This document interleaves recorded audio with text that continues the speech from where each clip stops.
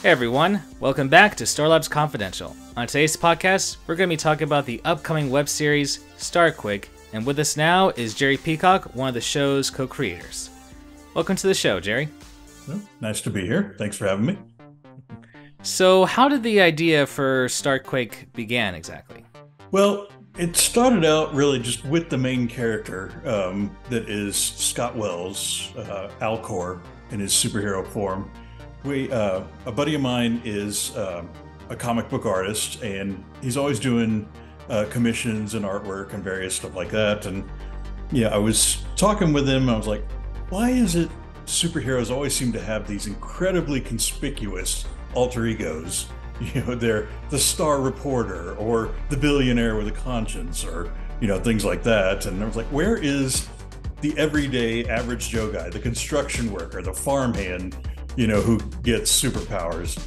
And so we just started building a little character who initially looked a lot different than what he evolved into for the series. But as we refined the character and started talking about his backstory, I was talking to Ryan and I was like, what if we did this as a series? Yeah, I had just come off of doing the Quest of the Muscle Nerd documentary and kind of just needed a new project. And so I was like, hey, you know, there could be, you know, this could be, you know, something that people really relate to. You know, let's roll the dice and see what happens. So that was the genesis of it, and it's just kind of grown from there. Yeah, from what I saw with the 8-minute short that you guys did, I was impressed with the physicality you guys brought with your characters, as well as for like Alcor, Mizar, and even Orion, I think his name was, because I interviewed Derek last year.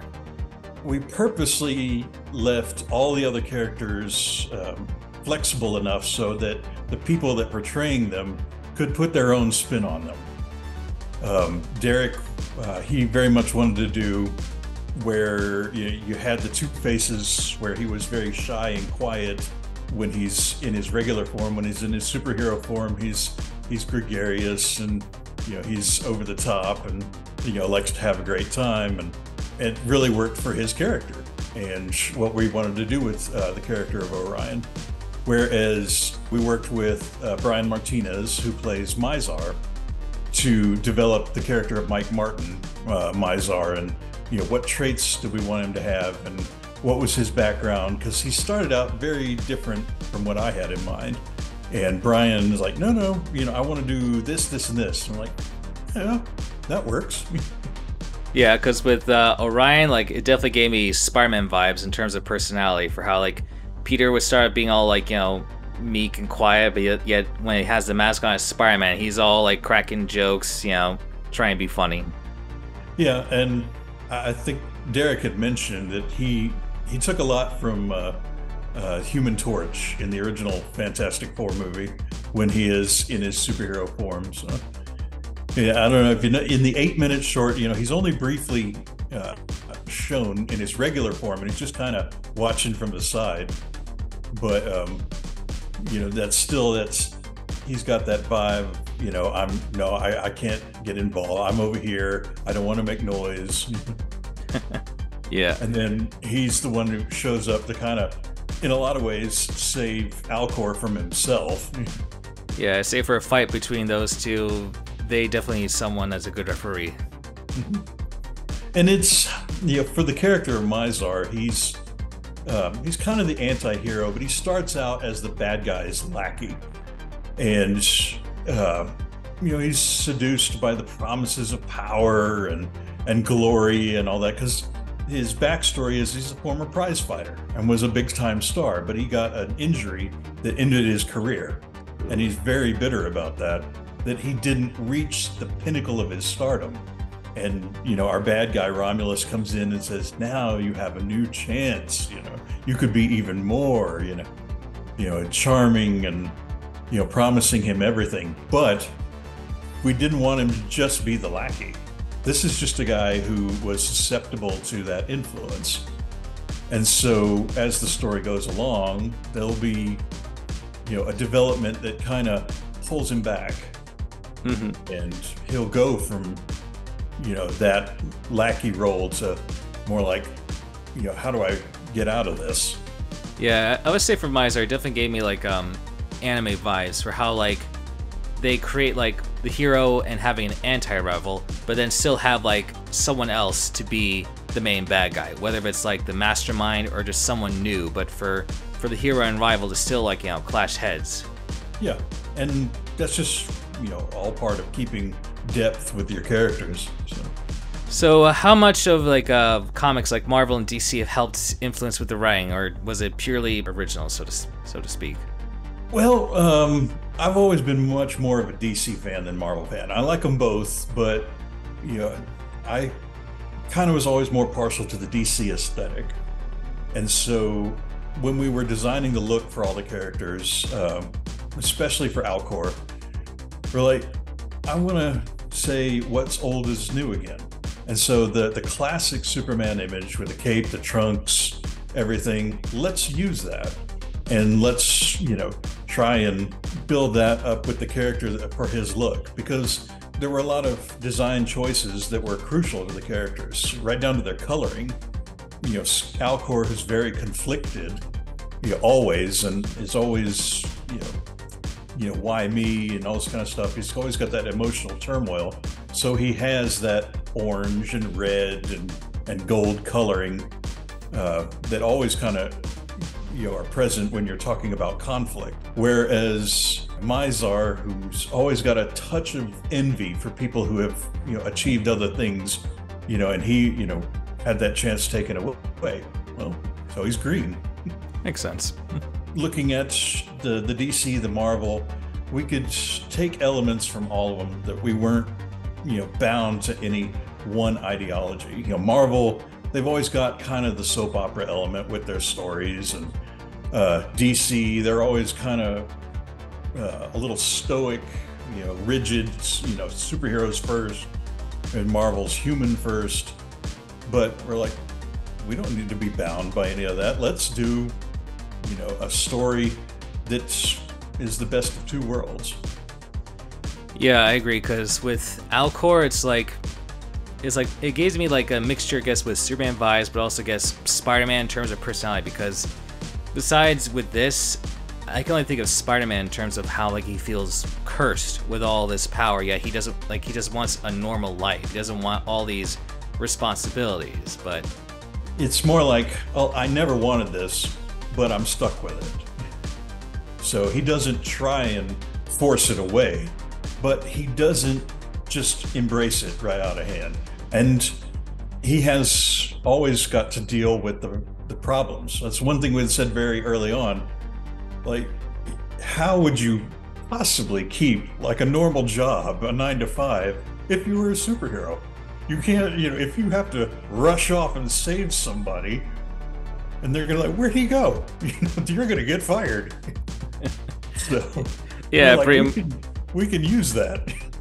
Yeah, that's a good point. Like, it only works unless you're like either a teenager, rich, or have the kind of job where they don't check where you've been. It's a good take, and I'm curious to see like where all 5 of you, I guess, kind of like come together and stop Romulus. That's the name of the bad guy, right? Yep. And see, my character, Akinar, because you have the 3 kind of mortal superheroes, and you have the 2 Celestials, as we call them. And my character is Akinar, and he's not an alien per se. He is a human manifestation of the positive energies, in the universe. Prior to them getting sent to Earth, they didn't really have a physical form. They were just the energies in a coherent state. And Romulus is, of course, the negative.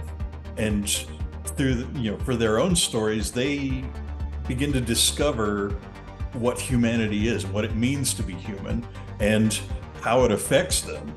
For my character, they both arrive in the late 1930s. We had said that we don't want them here for like thousands of years. No, they need to discover in the short term. And so Akinar, comes to Earth, and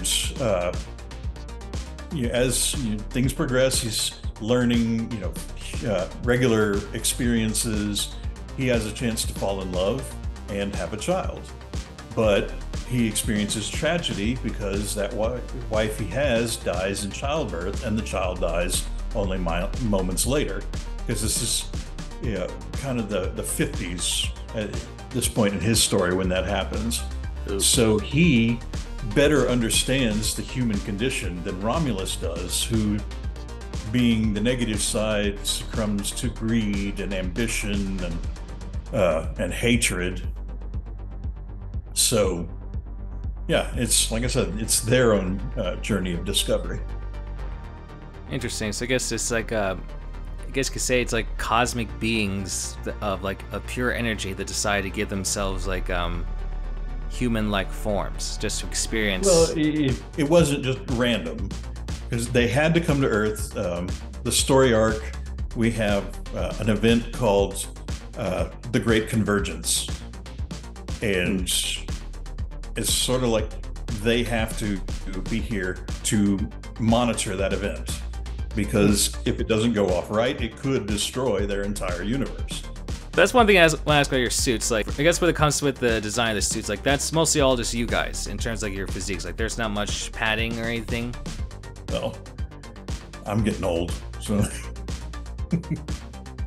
Well, come on, like you look like we have to resort to such tactics. But yeah, no, I mean, if I'm doing any type of hero that requires a muscular physique, I do a complete training program. So one more question is that in terms of Starquake, because right now you're trying to raise funds to have it be shown in 3D. Now it's just for the opening segment to be in 3D.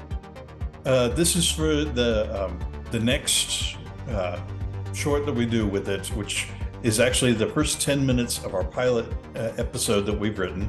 Is our opening with an epic superhero battle scene, and we want to do that in classic 3D with the anaglyph, the colored glasses, and all that kind of good stuff. And we've found a lot of updated technologies that can really present that very well. Plus, we don't have the money to do like Avatar or anything like that. So, but when we were planning this out, I'm like, you know what?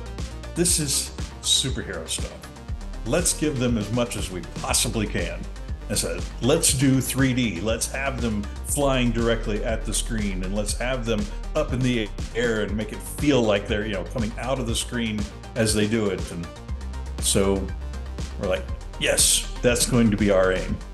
If we can get, the Indiegogo fully funded, it will be, truly epic. Should be quite a show. But I would say that'd be our time for now. Thank you again for joining me on this podcast. And Thanks for having me. No problem. And for everybody who can contribute to the Indiegogo, just simply go to starquakeseries.com and you can make a pledge there. Thanks for watching, everybody. Stay tuned for the full version of this podcast by the end of the month. In the meantime, be sure to click the link on the description box to donate to the Starquake Indiegogo Fund. Also, click on the thumbnail here to see the 8-minute short they made, as you get a taste to see what's in store for the rest of this series. Be sure to like and subscribe to this channel for more content. This is BD Knight, signing off.